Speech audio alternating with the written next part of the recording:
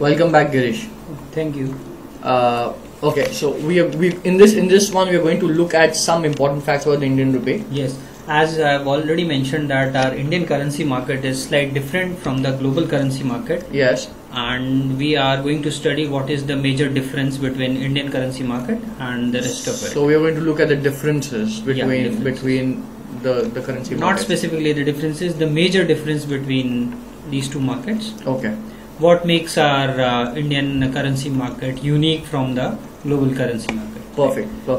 The most important thing is that yes, our Indian currency, which is the Indian rupee, right, is a partially convertible currency. Right? This is a very important term which states that it is a partially convertible currency. Okay. Right. So what do you mean by convertibility? Convertibility has two aspects to it. Right. So the two aspects are current account and capital account. So in simple terms, if you can just explain this a little more. Yeah. So what you're saying is Indian rupee is a partially convertible currency, and convertibility has one current account segment and one capital account segment. What does it really mean? So before moving forward to current account and capital account, yeah, just understand the term convertibility. Okay. So convertibility basically means you have the freedom to convert one currency into another currency. Okay. So what you're saying is you have a complete freedom. Freedom, right? To convert. Yeah. So for example, if you're traveling abroad, you need to convert your rupees into say dollars. Absolutely. Right. So now the important thing is partial convertibility. Yes, we have this facility to convert rupees into dollars. Right. But there is a limit to it. You cannot convert n number of rupees into dollars at your free will. For example, there is a maximum cap to it. So there's a maximum cap to the conversion that can happen. Yes. And that's why Indian rupee is a partially convertible currency.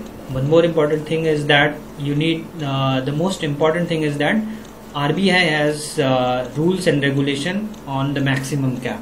Okay. Right. So this whole concept of convertibility is being governed by Reserve Bank of India. Okay.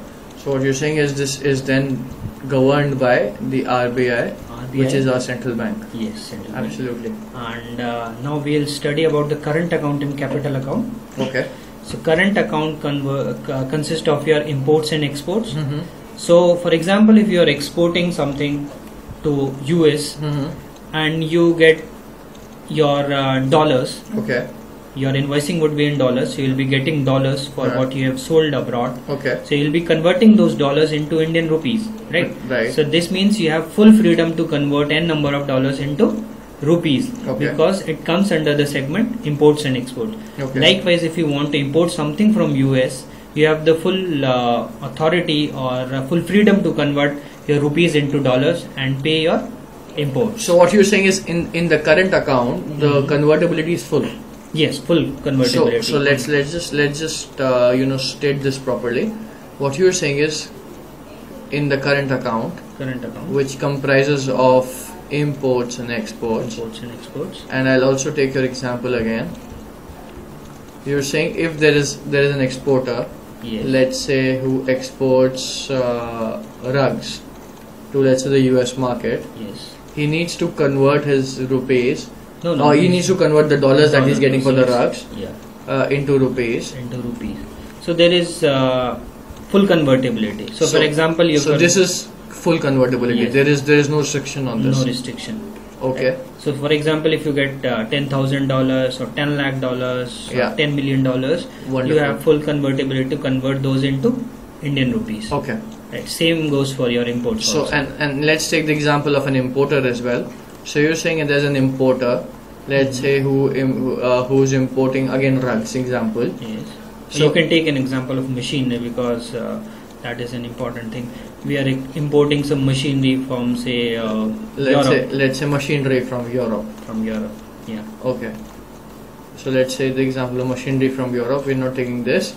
So you're saying that he'll have to pay in dollars. Yeah. So but okay. We won't use the term pay. We'll say that he'll convert his rupees into dollars. He'll convert his rupees into dollars to make the payment. To make payments.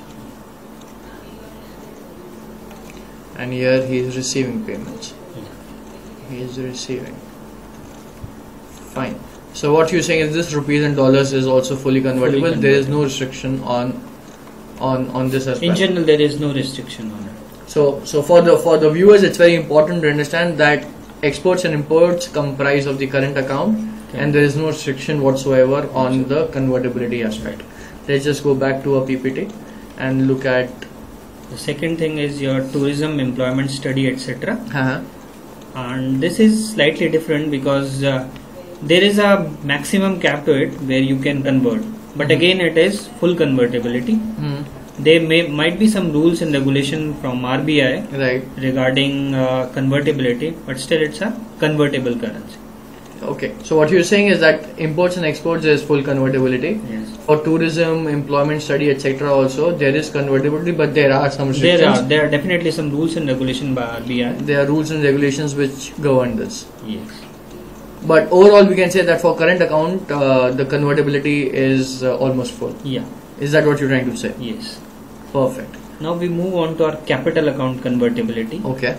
Now capital account convertibility does not mean that you cannot convert your rupees into dollars or vis-a-vis dollar into rupees, but the important thing is that it is under strict rules and regulations by RBI. So you have a maximum cap to it wherein you can convert your rupees into dollars or other currencies. Okay.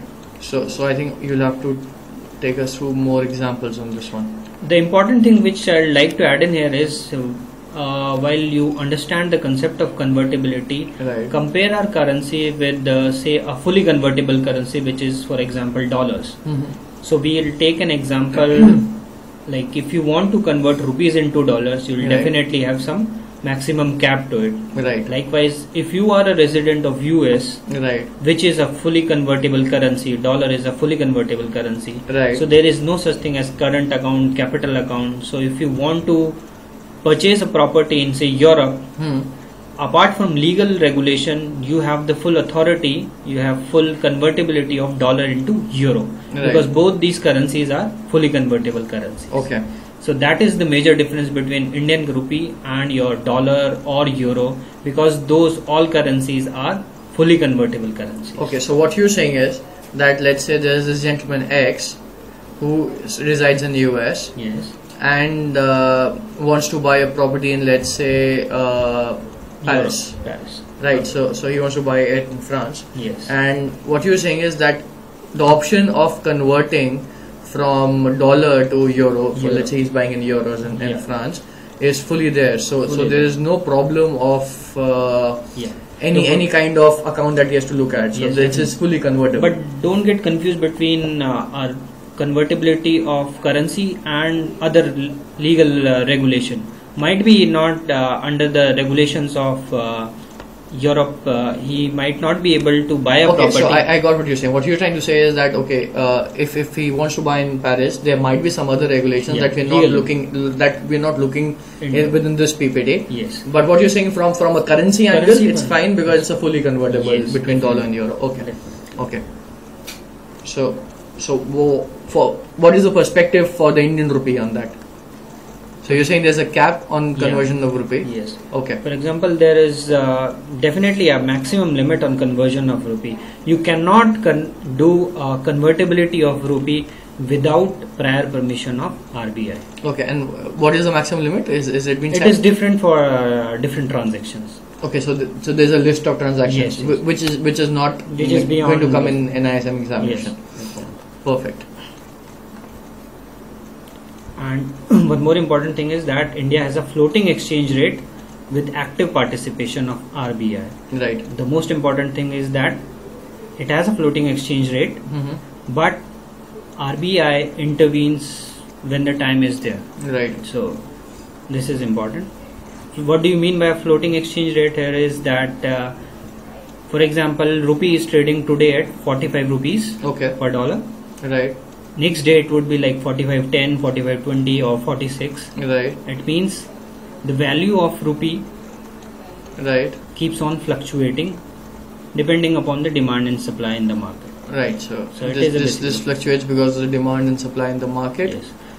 And that is why that is what you say by a floating exchange rate. And comparing it with a fixed exchange rate, wherein the rupee might be pegged to a certain specific amount. So for example, if I say that on one fine day RBI says that we adopt a fixed exchange rate wherein $1 would be equal to 45 Indian rupees. So irrespective of whatever happens in the market, you have to change your dollars into rupees at the rate of 45 only. That would mean a fixed exchange rate system. Okay.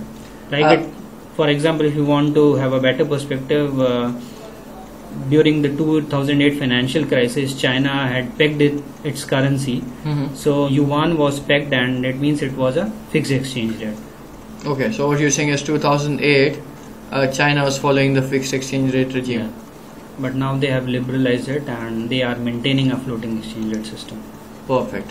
So this is very important. Also, I mean, we were discussing just before the video about the Thailand crisis that had happened on the currency. Yes. So that also had to do something with the convertibility options and yes. One thing very important to understand here is that why we are not moving towards a full convertibility of rupee, which is very important to understand. Why we have a partially convertible currencies. Right. Why can't we have a fully convertible rupee like dollar or euro? Okay. And the most important thing is that the government is working towards full convertibility of rupee. Right. But the important thing is that, as you have already mentioned about what we have learned from the Thailand crisis, right? What happened there was like Thai baht was made a fully convertible currency. So maybe let's just have a look at this again. Yeah. So what you're saying is that Thai baht was a fully convertible currency. Right. So we have to look at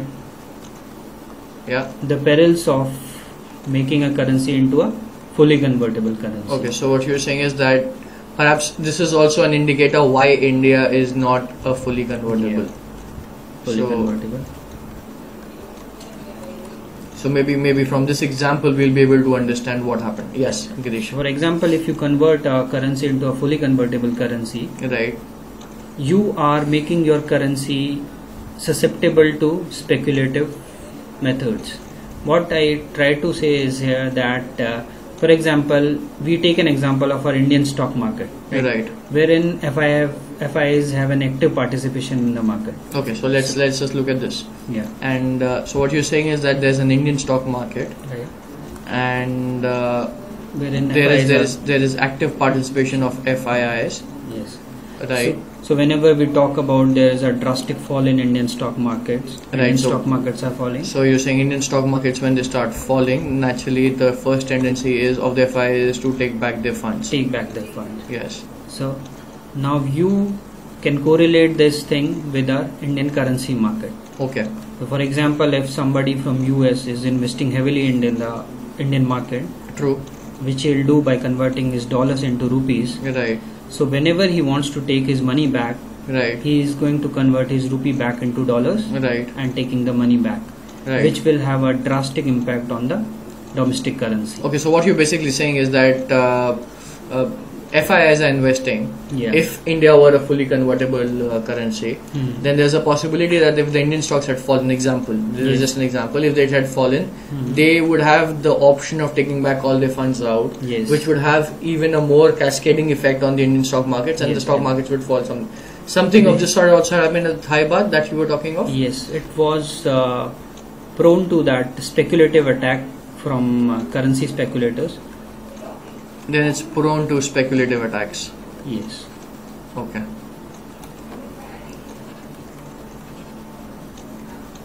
Perfect. So what you're saying is that this is one perhaps reason why India is still not a fully convertible. Yeah, it's still not a fully convertible currency because like it all depends upon how your central bank approaches this matter. So it will also depend on the central bank approach. Yes. Perfect. So okay. But the most important thing is that we are moving towards a fully convertible currency. So what you're saying is that India is moving towards, but still not a fully convertible. So this is going to be an ongoing debate, I'm sure, because the perils of a fully convertible currency has just been explained by Girish and